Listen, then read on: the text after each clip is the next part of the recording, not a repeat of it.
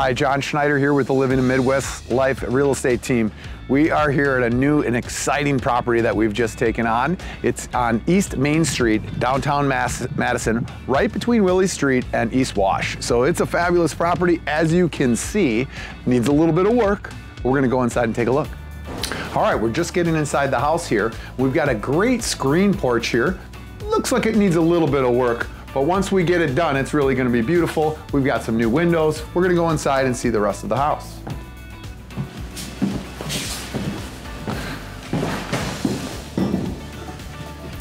As you look here through the main living space, you've got some cool original doors that we're gonna try to keep. They did replace some windows here and started to, but haven't gotten that completed, so we'll go ahead and finish those things.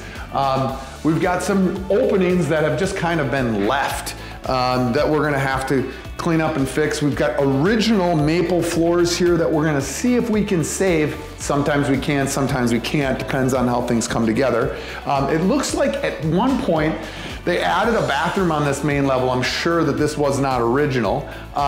There's a kitchen on the other side, and we're talking about potentially opening this space up a little bit. But this is a third bedroom with its own bath, so depends on how we decide to frame this property and how we resell it. But we do have investors now that are actually looking at it and hoping to maybe potentially buy it from us before we ever do our remodel. And as we've been buying a lot more property, sometimes it's hard for us to get to everything. So that's another avenue that we've been looking at potentially selling real estate. You come in through the kitchen here. It's kind of an interesting little concept. All old school hardwood countertops. You can tell this was all kind of custom built in place. This will all come out.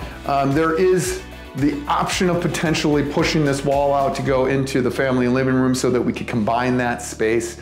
I'm not 100% sure if that's the right, next step, but we'll take a look at it. All these floors, obviously, they're gonna have to stay. This is so nice. No, kidding, we won't. We'll be replacing all that. A nice laundry room off back, which is incredible for this age of a home. Great little addition they did here, but a nice little laundry room off the back. And if you wanna look out the window here real quick, we can actually see you got a really nice size 2.5 car garage. Obviously, we've got a tight backyard, but that's the way that these houses are, and the neighborhood's like that. So, but for having a nice 2.5 car garage, that's pretty great. We're gonna get ready to go upstairs, but before we do, I wanna just point out a couple features in the foyer here. The original door to this house is still here, and we're gonna do everything we can to save all the hardware, all the door, and give it a fresh look. Same with the staircase. All original, just beautiful. We love seeing these in the old houses. The same with the trim on the side of the stairs. So we'll also try to change the handrails to match to get them back to original, because these obviously have been replaced. Here we are upstairs in the front bedroom of the home. And once again, you can see the old craftsmanship at work. You've got like 12-inch baseboards, all custom, very nice. That we're gonna try everything we can to save all of that. You've got the same look here that transfers to the doors, the entry door, the closet door. All of this is original. All of the hardwood is still there, hardware, excuse me. So you're really gonna get just a great feel for this house as it transitions. Now, this house has central air in it, yet there's some space, window heaters or air conditioners that they put in. So that's interesting. We'll probably be removing that. I have a feeling that was added well before they put in the central air. So we'll see what we can do about making sure that we get rid of those anomalies. We do have a full second bathroom up here, which is great. Some of these older houses just don't have it. And we have technically 3 bedrooms up here. So that bedroom downstairs could be considered a 4th, and maybe the reason why we decide to convert it back to living space, because a 4th bedroom in an area like this, in a home like this, isn't necessarily that much value. Over top of that laundry room, we have a fantastic space. All new windows. It's probably one of the nicer finished rooms in the house still. There's certainly some issues on the sidewall there that need to be figured out, but this has all new windows in it. It's well insulated, and it could be just a great little, very open lit area for your study or something for the master bedroom. All right, we're getting ready to head down in the basement. We'll go down here. These basements, especially when these older houses have been left vacant for a while, they can get a little creepy, so let's watch out. All right, so we're down here in the basement. As you can see, ceilings are fairly low. The foundation looks like it's kind of in rough shape. We actually already had a foundation specialist come in here, and there is no bowing in the wall.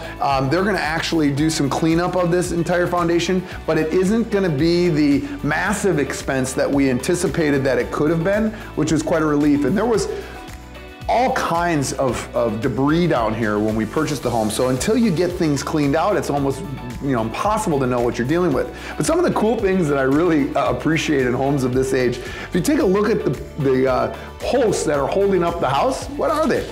They're actual trees.